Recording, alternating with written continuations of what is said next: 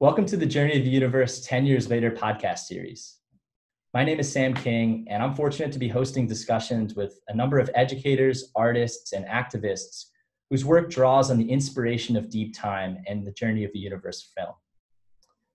Today, I'm fortunate to be speaking with Tom Collins, a longtime educator who has taught the universe story at a variety of American high schools. 10 years ago, he joined Mary Evelyn Tucker for a wide-ranging discussion about his impact on students. And today I'm excited to continue the conversation on envisioning the future of education in light of the universe story. Welcome, Tom. Hey, Sam. Tom, could you tell us a little bit about how you became interested in the universe story over the course of your educational journey? My involvement with the universe story really started with my involvement with religion and ecology. I was in graduate school and back in graduate school and learned from one of my professors who had gotten back from the Harvard conference on Hinduism and ecology about this program going on. And I had been working with trying to arrange summer seminars for teachers of religion in schools to kind of upgrade their knowledge. And that led me to call John and Mary Evelyn. And that led to conversation, that led to doing some seminars during the summer at Bucknell. And from there, that led to a kind of growing awareness of what they were doing with the universe story. And so time and reading, and an awareness of how important this was led me to begin to offer courses in the universe story itself. Amazing. And what was the sort of early iteration of your course? How did you start bringing this sort of integral perspective of narrative storytelling into the classroom? Well, I was lucky in that I had some time thinking about it and thinking about religion and ecology and thinking about this that kind of coincided where I was asked to create a religious studies department in an independent school, which coincided with them creating a course that had interdisciplinary credit. So students could take the course for either science credit or history credit or religion credit. And that was perfect in terms of them being able to draw students from various disciplines. At the time, the school was bringing Harkness pedagogy into the classroom, and we were thinking about team teaching. So all of that worked together to create this really wonderful beginning. Awesome. For those listening that may not be familiar, can you explain what the Harkness method is and how you drew on that over the course of teaching the universe story? Yeah. Harkness was a pedagogy kind of developed in the 1930s, I think, late 20s or early 30s,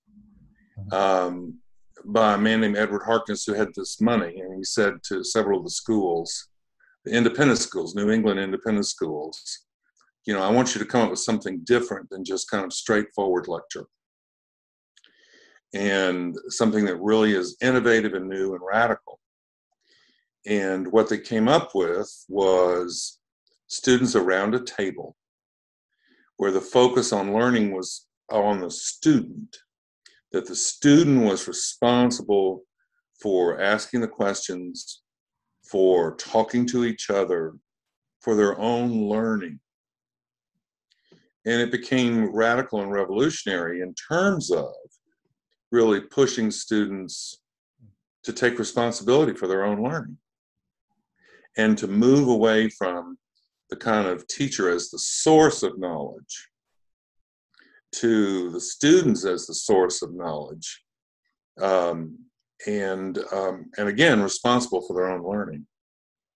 And it was wonderful and radical, and I've continued to find it to be an excellent way to teach. And I recognize that teaching about deep time and the story of the universe, Yeah. none of us are experts on the entire story. And some of the scientific ideas are extremely abstruse and difficult to grasp for an adult, and certainly for an adolescent. So how did you go about conveying these really difficult ideas, like the great flaring forth, or the emergence of stars, the explosion of supernovae, and formation of galaxies? How did you convey that in a way that was not just accessible, but engaging and inspiring for young people? Well, some of the awe and wonder is just built into the material itself, right?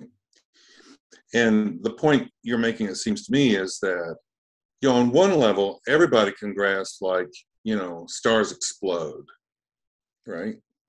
And they send, chemical elements out into the universe, right? But then there's another level below that that's thinking about what is that seeding effect. Mm. And those are questions of implication and meaning, and a larger picture of a kind of unfolding that are harder to get to. Mm-hmm. I think students get that at a certain level, right? But then it becomes hard for them to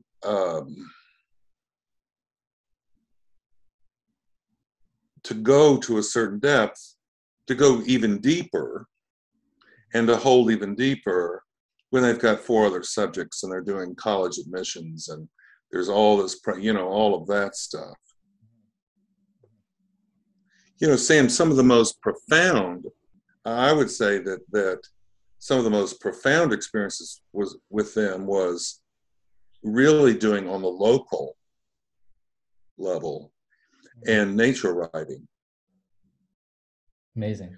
Is that was in some ways more accessible. Mm-hmm. Yeah, I know, in a way that the kind of rhythmic tones of nature writing, and then going out into the woods and spending time and doing things, and taking canoe trips or going snorkeling in the park, or whatever, was more effective because it was more immediate. Wonderful. I mean, and we would do things. I mean, one very important exercise was doing this kind of, cosmic walk, Mm-hmm. which was very helpful. But it's still, even if you do all of that, I think you have to go again and again and again and again and again. Yeah. It's like let's take photosynthesis, right? Mm-hmm. And you go like photosynthesis, and you explain, you come to kind of understand that means for the first time that life is taking energy directly from the sun, eating light, and creating growth and more life. Well, you can go like, oh, okay, click, check. And then you can also go like, what? That's unbelievable. What mystery is this? Right. And a question that's often not raised in the conventional science class, right? No, I mean, that's right. They have the problem. They certainly will talk about it. And they certainly will talk about how cool it is. But to really think about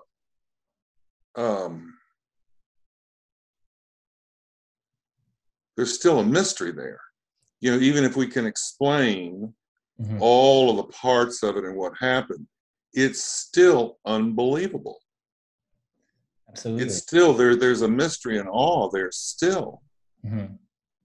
Right. And I think leading with that sense of awe is so formative for students. I mean, I think about that insight from the Journey film about how in the last 4 billion years, the sun has grown about 25% hotter, but the earth has evolved to maintain a narrow band of temperature conducive to life. I mean, it's astounding. Or cosmic expansion. Absolutely. If faster or slower, what would have happened? And the fraction, the small difference. Mm-hmm. Mm-hmm. Absolutely. Now, and how do you slow down enough in the midst of a busy school schedule? And you mentioned you were teaching this course for a year. So you had enough latitude, I hope, to do this kind of reflection. But how do you create those kind of learning spaces for students, so they're not just on to the next thing, or they're not just learning about photosynthesis and trying to and I even test. Yeah. The question is really, what was I trying to get them to understand? Mm-hmm. Right. Sure. So,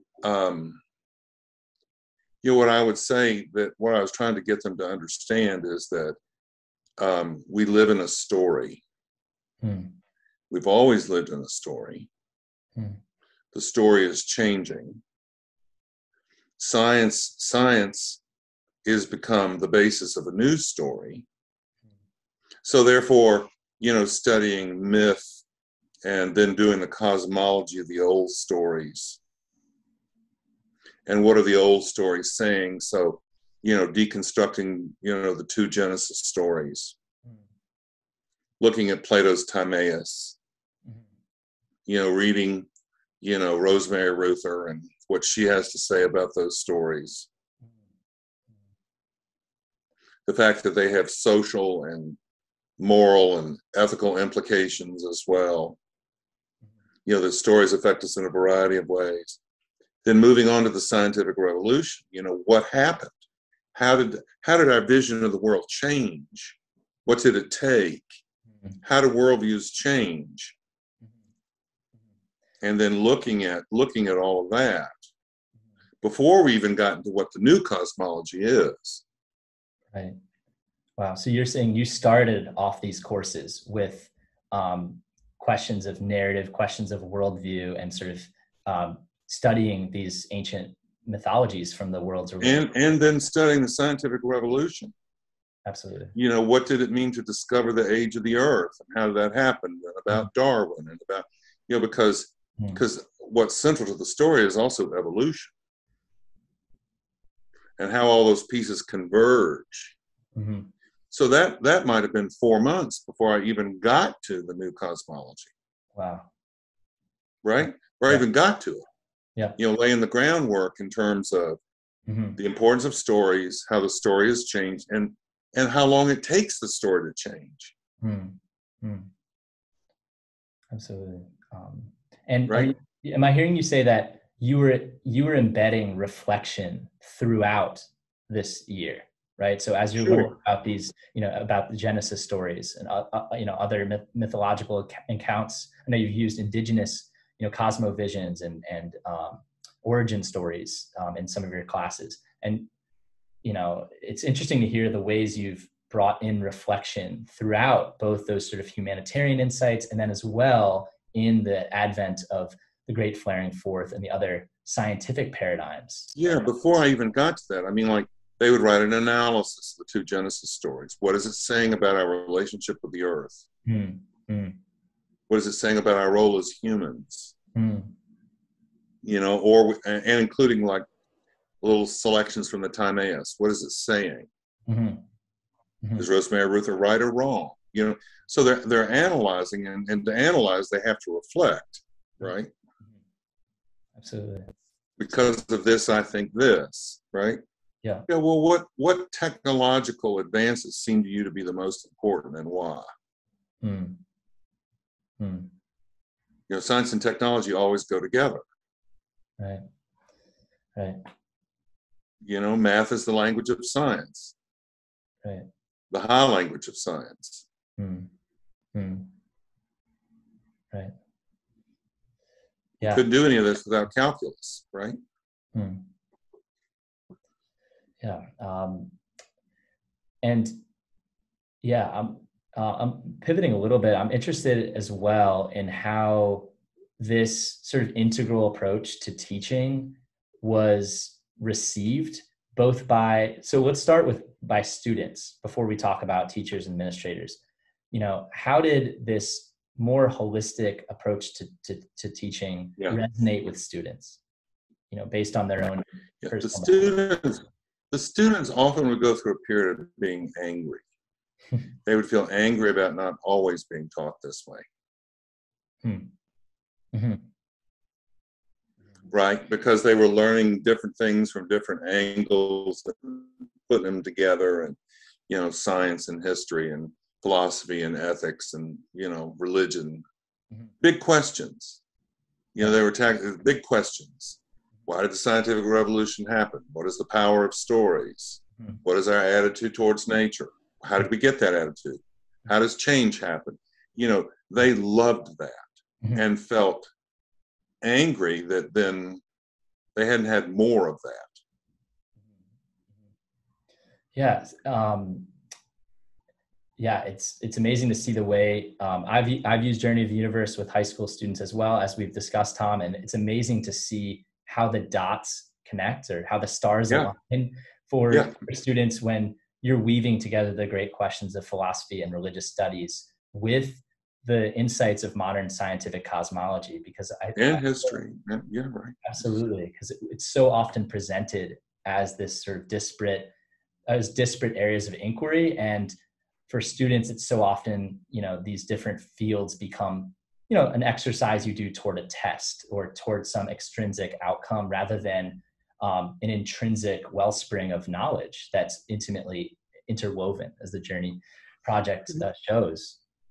One of the things that was great about Lawrenceville, Sam, when we did interdisciplinary stuff, we had to use the methodology. We had to outline what methodology were we going to use with each discipline. Uh-huh. So when we did history, I had to, we had specific historical methodology, so we weren't giving that up. Uh-huh. Uh-huh. As we were saying, it's part of something else. We weren't saying it's all the same. Uh-huh. But we were looking at it in a bigger framework, or religion or science. Like I said, my best teachers have been my smartest teacher. I mean, this is the kind of person who could go home and learn a new language over the weekend. I'm not kidding, Sam. I mean, that kind of person. Yeah. Always explained things simply. It wasn't convoluted, lots of technical vocabulary.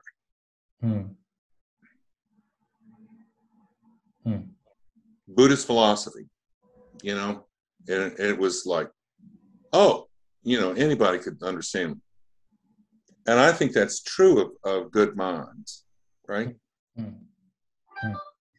Yeah, it's something I appreciate about the simplification, the simplicity of some of the scientific summaries of the Journey of the Universe curriculum, which is available on the website, is these fairly streamlined summaries of a particular cosmic paradigm. Like, here's what we know about the emergence of the first prokaryote, likely in a geothermal vent in the deep ocean. And obviously there's infinitely more complexity behind those insights. But I find that powerful as a starting point, right? Here's what we know. Totally. And then students always go deeper into these different, these profound, transformations.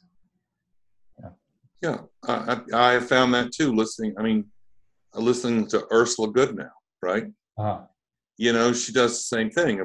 And she could go on and on and on and on and on. Right. But when she's doing a public lecture or talking to people, she explains from her vast repertoire of knowledge, the kind of basics where you understand it.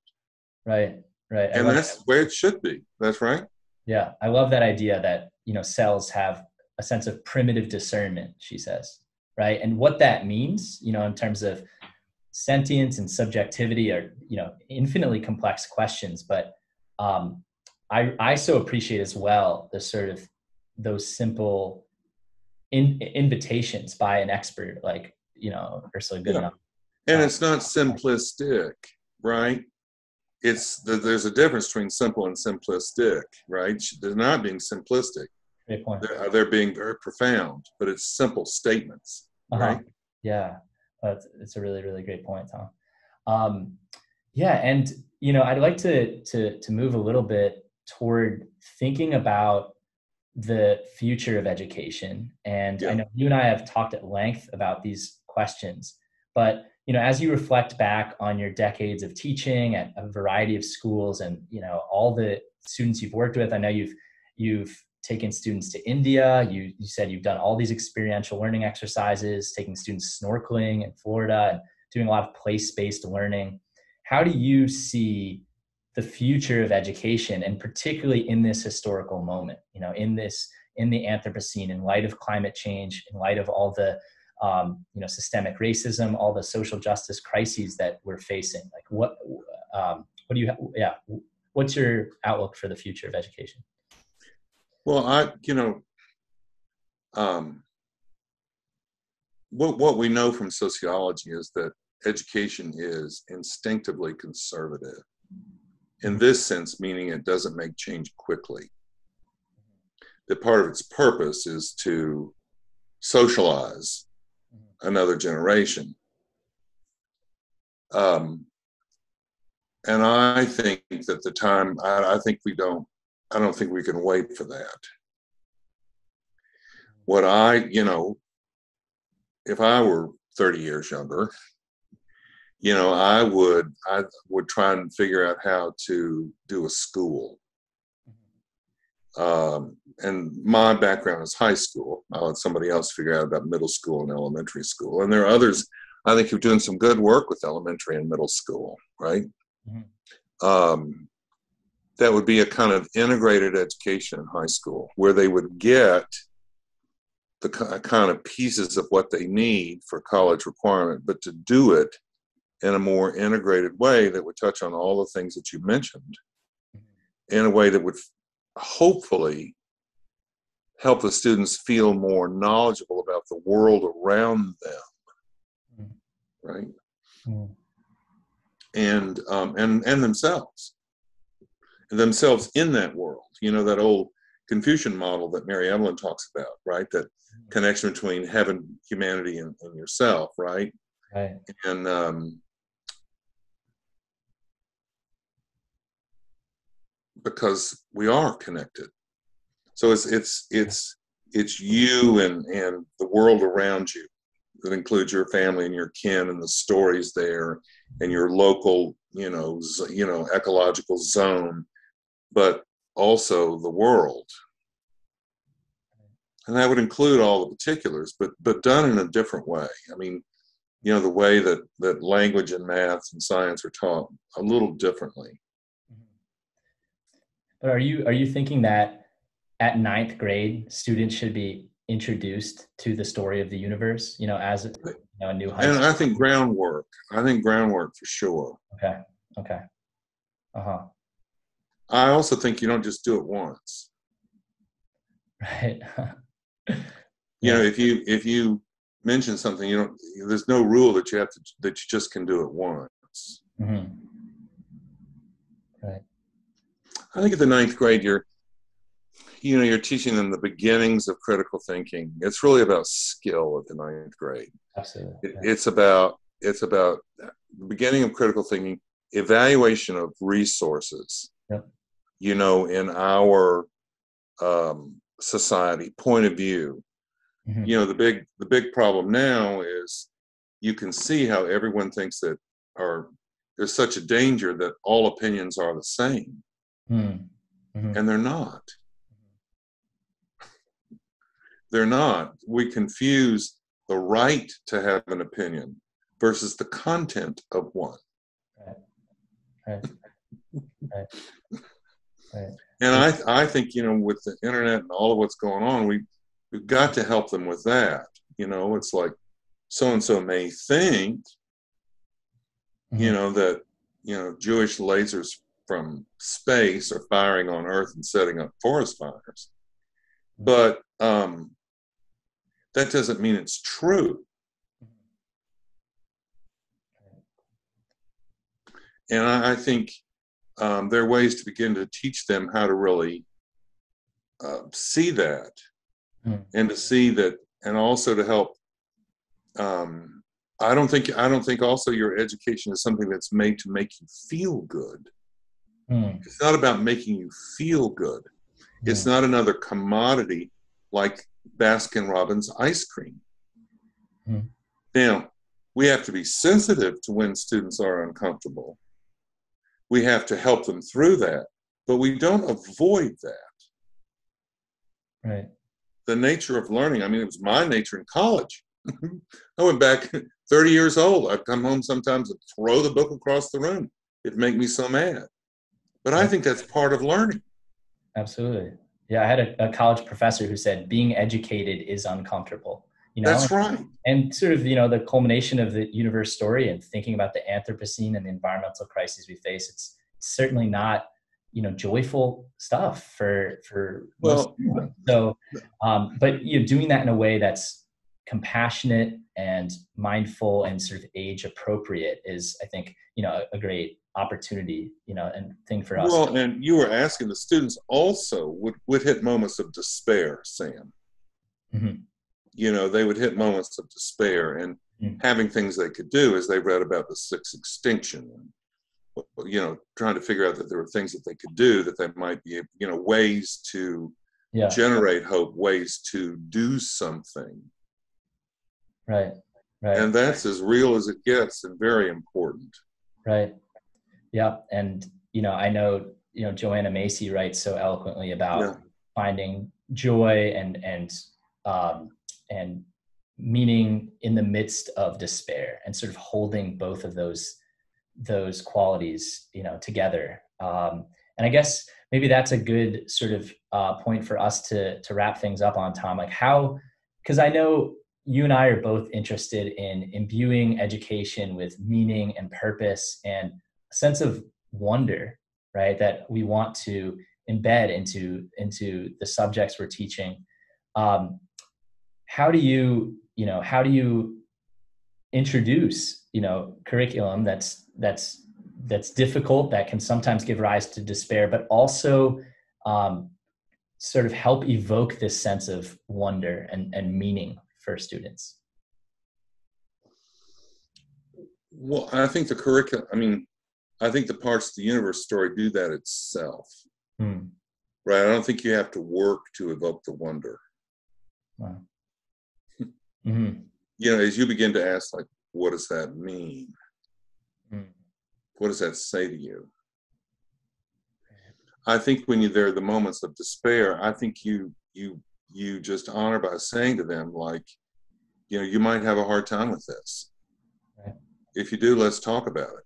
Let's talk about it as a group, right? Right. But also they will get to those places on their own. They really will. And they will, particularly if you're leaving room for it. I don't think you have to work to get them to feel wonder. I think you have to make room for them so that they can, they're not used to talking about wonder in most of their classrooms. So you have to make a space where they know that vocabulary is okay. Right. And I love that idea, Tom, that the universe itself is imbuing wonder through, when you learn about the ways in which the explosion of a supernova creates the elements we find on Earth, right? That's right. Or, that first emergence of a prokaryotic cell, right? And right? That moment where the stuff of life takes on, a sense of interiority, right? A sense of complexification. What a profound insight for us. And just to sit with that's right, going on to those same statements. Ultimately our ancestors are the stars.